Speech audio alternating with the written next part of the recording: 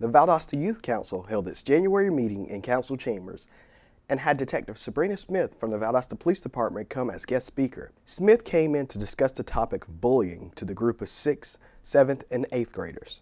This is a subject that many of the members of the council wanted to tackle when they were selected. I think that we have a long ways to go, but this is a first step in getting closer to that goal of stopping bullying. Bullying is it's serious because there's more cases of it, lots of it in our schools and in our community.